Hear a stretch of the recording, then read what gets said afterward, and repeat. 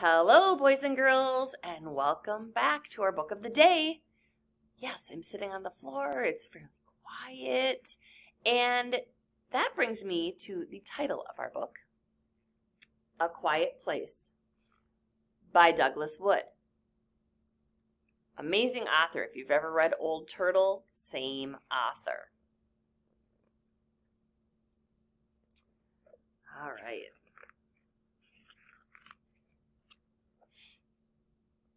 Sometimes a person needs a quiet place.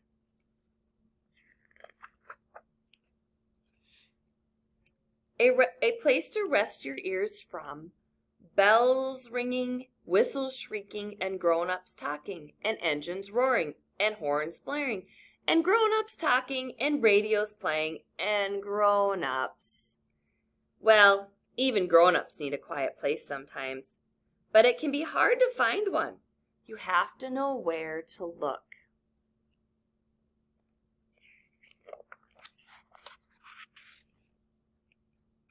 You could look under a bush, a lilac bush, in your own backyard. When you crawl underneath it, all the sounds of the world seem soft and far away. And you can be a pirate, finding buried treasure on a desert island. A bush could be your quiet place. Until someone calls you to clean your room. Then you could look in the woods. You might find an old stump for a chair or a mossy log for a couch in a green mansion of shadows and sunbeams. It's not really quiet, of course. Blue jays scream warnings and wind sings in the leaves, but it feels quiet. And you can be a timber wolf, the gray ghost of the forest. The woods could be your quiet place. But if the woods are too dark and deep,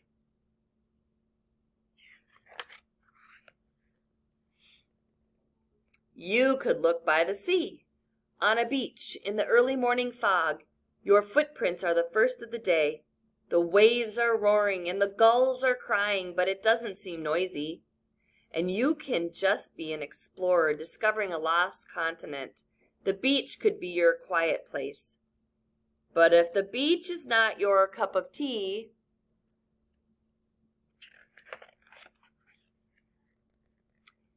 you could look in the desert, where old man saguaro reaches for the sky and far-off thunderheads bloom like sky flowers over the mesas.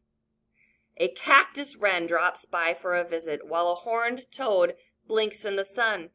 And you can be a pony express rider galloping through the Old West. The desert could be your quiet place. But if the desert is a bit too dry,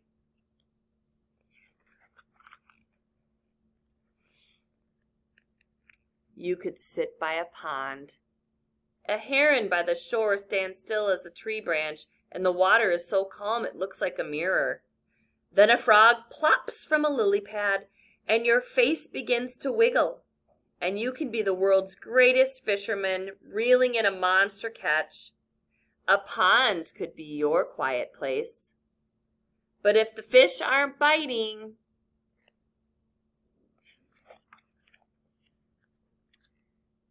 you could look in a cavern where every footstep echoes and the slow drip, drip of water builds new rocks that hang like icicles or stand like sculptures, where days and nights and weeks and years are all the same. And you could be a cave dweller in the lair of the saber-toothed tiger. A cave could be your quiet place. But if a cave is too cold and damp,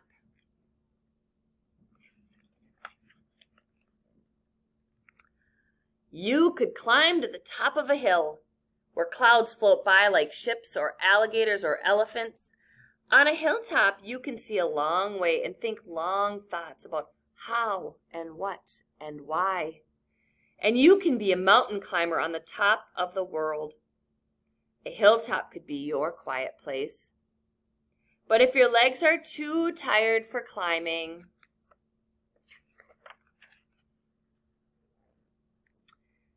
you could wait for a snowy day and lie down in a snowdrift.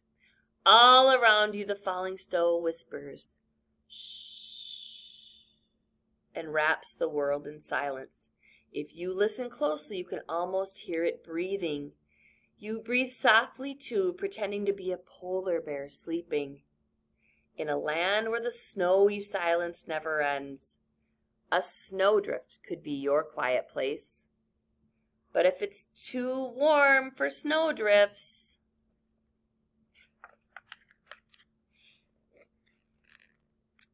you could visit a museum where brass tigers and bronze lions stand silent guard over fabulous treasures.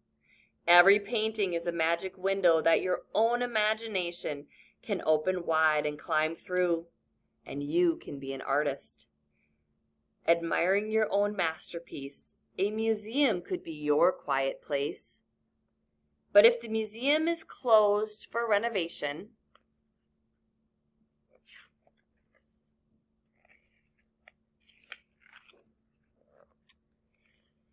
you could go to a secret corner of the library where the only people talking are between the covers of books. They speak so softly you can only hear them in your head. As you read about forests and oceans and deserts and caverns and museums and 1,000 other things, a library could be your quiet place. But if the library isn't open yet,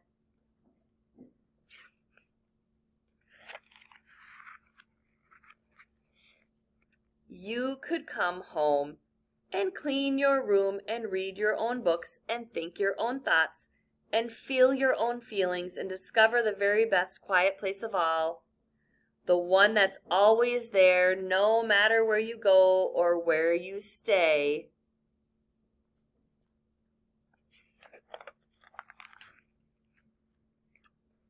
The one inside of you. The end.